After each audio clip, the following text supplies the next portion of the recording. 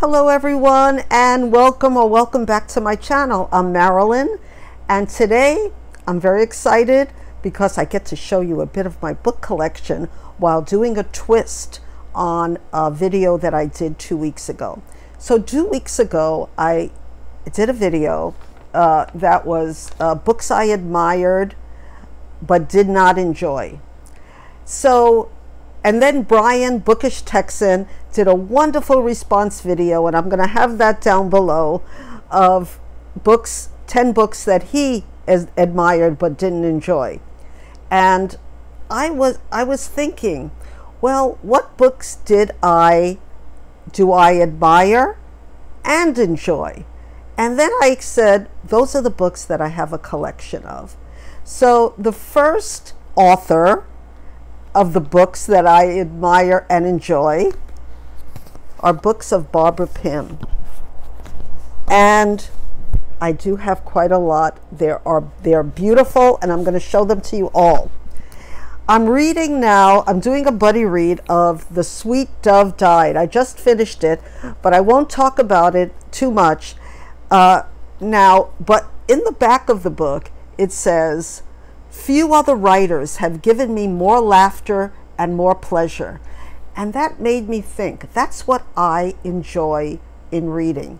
Of course, I like to read serious books too, and I have a collection of those. And those maybe I admire, but don't really enjoy in the sense that they're enjoyable. They have other qualities about them that more intellectual, maybe more political based, or something that's important but maybe not enjoyable. And I talked about some of the Holocaust books I have that fall into that category. So I read this book with Jack of Spread Book Joy. She's a delight, and she was able to explain to me things that I didn't understand about British culture that made this book even more enjoyable, the reserve of British culture. So in this book, The Sweet Dove Died was Barbara Pym's last book. It was published in 1978, and she died in 1980. And it has themes of LGBTQ. Well, it wasn't called that at that time, but there are gay characters in this book. And it's a book that you can read over and over again, like all of her books. And I'm going to show you some of her books. But in this book, we have Leonora, and she's more of an ice queen. She loves beauty, but she never really got to the point where she can get married. And she kind of falls in love with James, who happens to be gay and in the closet. So, and we meet James, and we follow his life of him dating a woman, but always with Leonora until I'm not going to say. So The Sweet Dove Died, of course, was written by Barbara Pym, and the title is based on John Keats poem. "I had a dove, and the sweet dove died, and I have thought it died of grieving. Oh, what could it grieve for? Its feet were tied with a silken thread of my own hands weaving." So she repeats this in part of the book. And there's also, "We do terrible things to one another," and that is repeated in the book as well. Now I wanted to show you my collection of Barbara Pym books, and the cover illustration, I think it's based on a photograph by illustration by Tiana Dunlap, and I think it's a Pan Macmillan book. But I loved, even though I don't think it really represents the story as well as it could, it's very 70s, and you have two gentlemen sitting down, and a woman sitting sort of on the edge of the couch, and I don't think Leonora would have done that. But let me go through my collection of Barbara Pym novels, of books that I enjoyed. And now I think that Barbara Pym is like one of my other authors that I admire and enjoy, and that's Jane Austen, because she can make me laugh, and you can read it again, as Jack also said, agreed with, that you can read it again and again and still find things to love about it. So here's No Fond Return of Love, and it says one of her best, comic, heartrending, brave, in short, like life itself. And she has a unique eye and ear for the small poignancies and comedies of everyday life. Her novels are miniatures, perhaps, but will not diminish.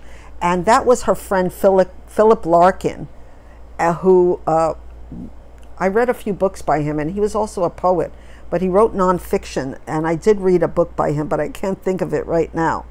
So Dulcie Manwaring is always helping others, but never looks out for herself, especially in the realm of love. And that's all I'll say. But the cover is, I love this cover. And it reminded me a little bit of something that I read about Barbara Pym when she was younger, that she sort of stalked her.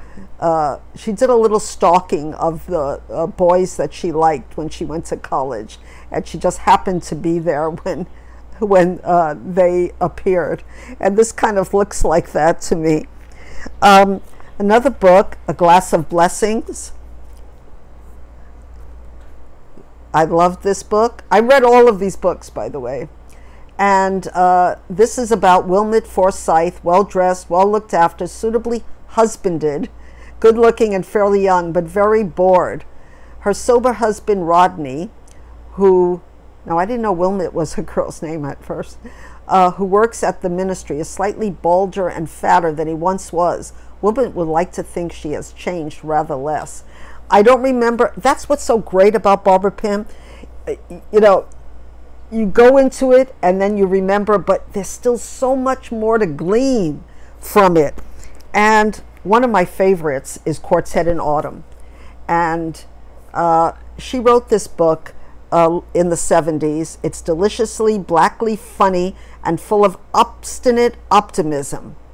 And Quartet in Autumn shows Barbara Pym's sensitive artistry at its most sparkling. And we see beautiful autumn colors in this book. And one did not drink sherry before the evening, just as one did not read a novel in the morning. So in 1970s London, Edwin, Norman, Letty, and Marcia work in the same office and suffer the same problems, loneliness. And this is kind of about this quartet of people aging in a new London that they can't understand. The kids, they can't understand them.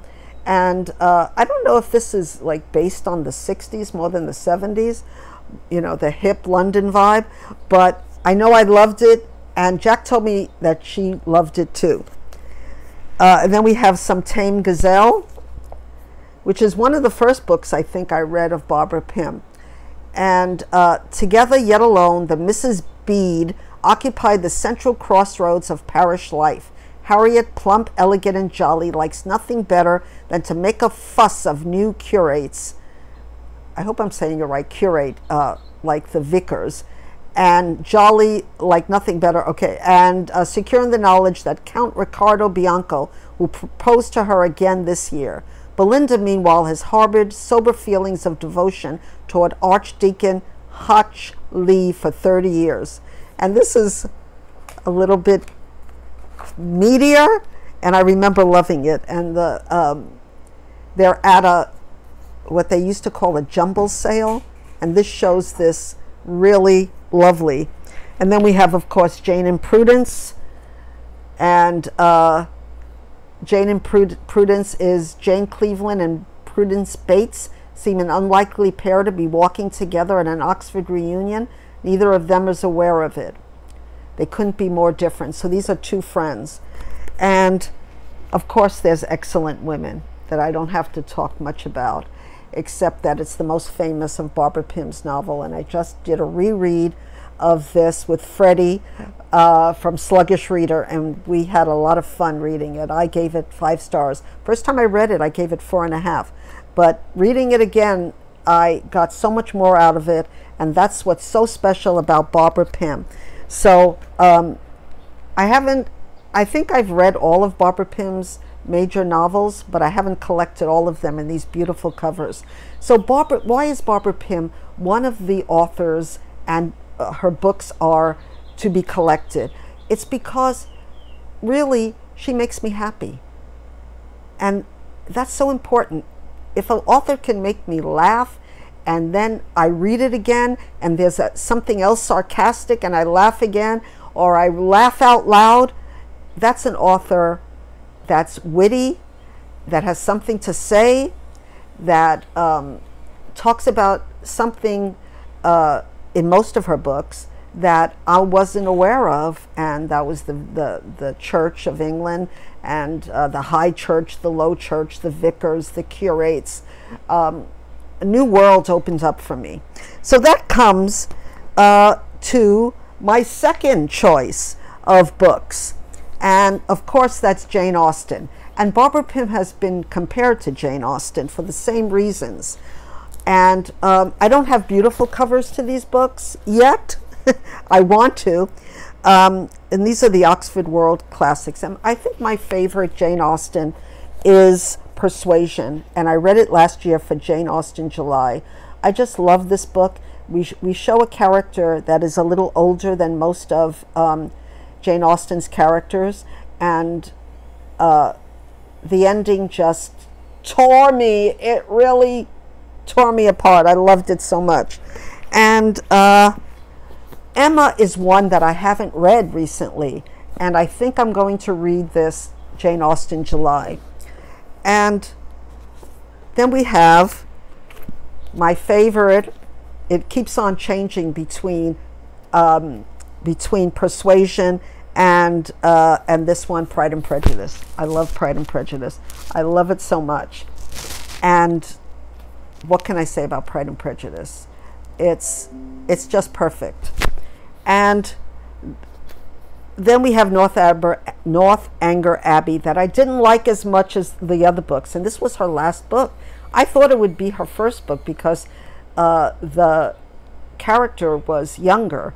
So I don't know why I thought it might be her first book, but I still enjoyed it. There's no Jane Austen that I don't like.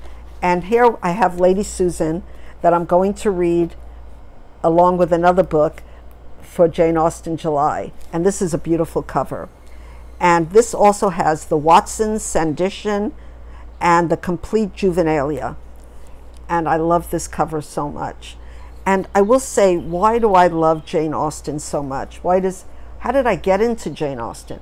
And I was very fortunate to get into Jane Austen in my 30s because I read an article in a magazine. Magazines were very important to me in my 20s, 30s, 40s. They were usually cheaper than books at that time. Now they're more expensive.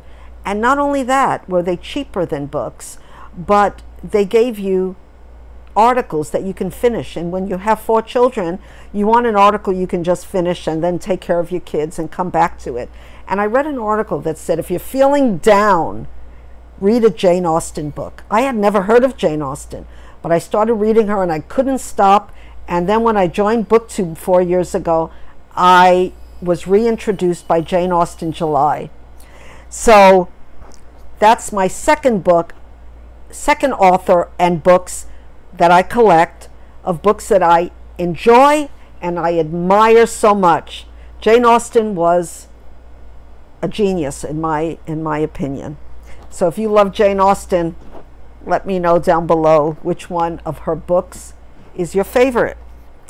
Now, the third author that I will talk about is Agatha Christie.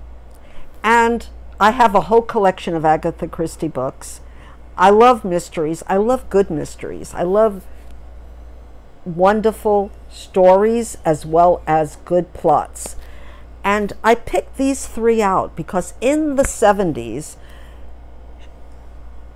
Agatha Christie was asked, what are your favorite books of all the books you read? And these are three of, I think, 10 of her favorite books.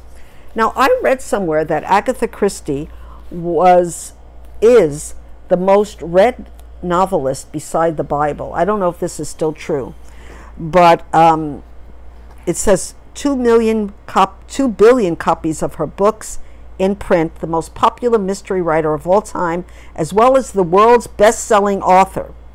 And she received Britain's highest honor, where she was made Dame of the British Empire. So on her list was Death on the Nile. Now, I don't think you have to know what Death on the Nile is about, but I recently talked about a new adaptation of it that I couldn't remember who done it, even though I read this so many times. The adaptation was done so well. It's the last one that was done, and I was just watching it like I never saw the book, just read the book. But this was one of her favorite books, as well as one of my favorites, Endless Night, which has that 60s vibe that I always talk about. And, of course, her masterpiece, And Then There Were None, that other authors have repeated and repeated and repeated because it was such original and complex plot. And it says here that perhaps the greatest mystery novel of all time, And Then There Were None, is Agatha Christie's acclaimed masterpiece of murder and suspense. 10 strangers are gathered together on an isolated island by a mysterious host. One by one, the guests share the darkest secrets of their wicked pasts, and one by one they die. And that was a scare. I wanted the scary cover, so I got this one, which was one of many, many covers. So there's not much I can say about Agatha Christie, but that that these were her three of her favorite books makes me want to read them over and over again and collect them, and I have a big collection. Now let me get to some authors that are not as popular as these three that I talked about. So my fourth novelist and books is Betty Smith, who happens to come from the same Brooklyn neighborhood that I was raised in, maybe 50 years prior to when I was there. And I'm not going to even show you, I have a copy, anniversary copy of A Tree Grows in Brooklyn. So right away you know that name of the book. But a lot of people don't know that Betty Smith also wrote other books, maybe 5 other books, and I've read all of her books. What I like to do when I love a book is get all of the author's books that they ever wrote and read them all. And sometimes I'm disappointed and sometimes I'm not. But with Betty Smith, I have never been disappointed. So I'm not going to talk about A Tree Grows in Brooklyn today, but I will talk about some books in my collection. And this is Betty Smith's book. It's very old, and maybe one day I'll get a new copy, but it was my favorite after A Tree Grows in Brooklyn, and it's Tomorrow Will Be Better. And you can get this on Kindle, but I kind of wanted to get a hard copy of this because it's hard to get. And it is a similar book as A Tree Grows in Brooklyn. Now, let me just tell you that Betty Smith said that all her novels were autobiographical in nature, either in different times of her life or it's sort of autofiction, but they didn't use that term. And in this book, we have Margie. She doesn't get along with her mother. In a lot of her books, she doesn't get along with her mother, even in A Tree Grows in Brooklyn. And this is such a rich book. I don't want to spoil it for anybody, but it shows how life was for a particular class of people that were brought up in Brooklyn, where the tree grows in Brooklyn, and how they went about their lives when they became teenagers, when they went to dances, when they, the way they spoke. It's just a wonderful book. So if you've read it, Tomorrow Will Be Better, let me know in the comments if you loved it as much as I did. Now, a book I didn't like as much is Maggie-Now. And this is another Betty Smith novel. And so A Tree Grows in Brooklyn was her first novel. But, so let me just tell you a little bit about Betty Smith. So when she wrote A Tree Grows in Brooklyn, she was able to make a little money. And what she did was she remodeled a 150-year-old home in Chapel Hill, set in 2 acres of lawn, garden, and 200-year-old oak trees in North Carolina. Then she lives some of the time, for when the writing urge comes on her, she retires to a remote cottage on the coast of North Carolina. And she also, she went to a college when she, even before that, and she studied at the Yale Drama School under George P. Baker and wrote and published 71 act plays. And she was sent to the University of North Carolina, that's how she ended up there, to write regional plays, and decided to make Chapel Hill her home. And that's where she wrote A Tree Grows in Brooklyn. And so she once said, "Brooklyn is a town of dark mystery and violent passion and gentle ways. There are astonishing customs and rituals of living hidden away from the outsider and only known to Brooklyn people," or Brooklynites, as we used to call them when I was growing up. That was the Brooklyn of Francie in A Tree Grows in Brooklyn. It is the Brooklyn of Maggie-Now, and also of the book of Margie in Tomorrow Will Be Better. So this was Maggie-Now, and this is a story of Maggie-Now, who grew up with the green young century among the immigrant Irish and Germans of Brooklyn. Maggie-Now is one of the givers of the world, and inevitably she attracted leaners as a post attracts ivy. And we talk, there's about her father. He was a character, Patrick Dennis, who had been the best jigger and the highest leper in County Kilkenny until he fled Ireland, too easily talked out of marrying his true love by a selfish mother. And in Brooklyn he marries another woman. It's, now that I'm remembering it, I like this book too, just not as much as Tomorrow Will Be Better. Then when I was in my 20s, I read Joy in the Morning. And this is also autobiographical. And it's about a couple that meet in Brooklyn. And 1927 Brooklyn, Carl Brown and Annie McGarry meet and fall in love. Though only 18, Annie travels alone halfway across the country to the Midwestern University, where Carl is studying law, and there they marry. But their first year together is much more difficult than they expected.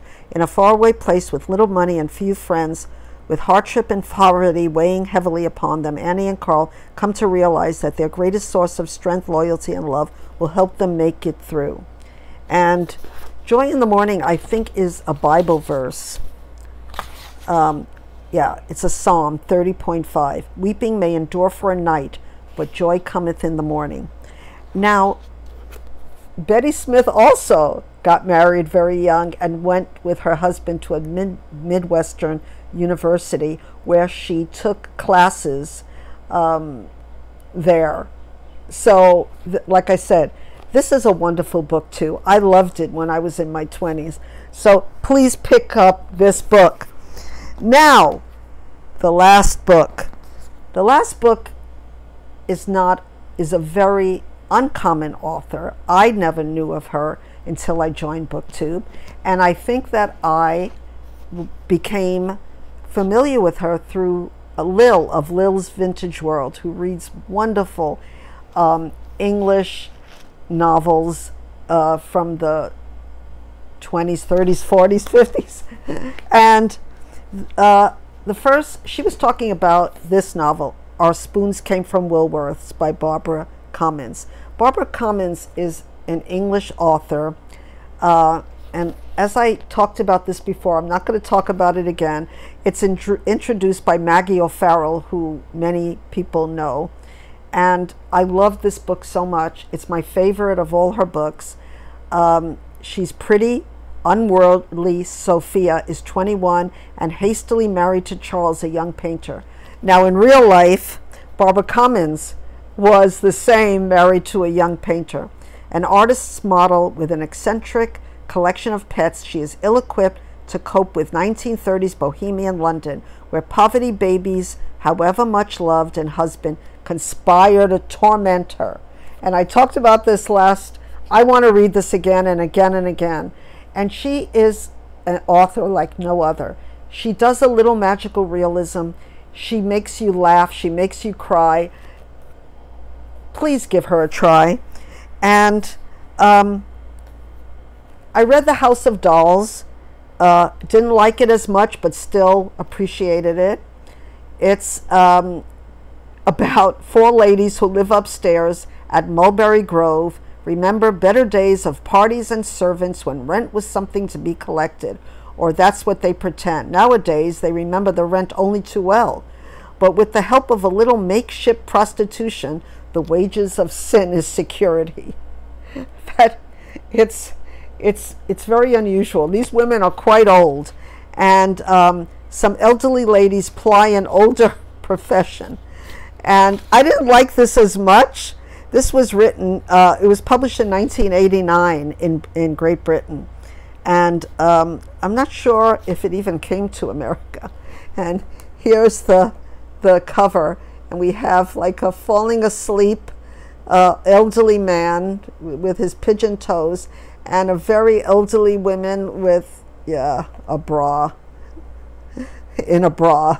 So it might not be for everyone, let's put it that way. The Vet's Daughter was great. This had magical realism in it, and Alan Hollingsworth, whoever he is, says it's a wonderful and original novel.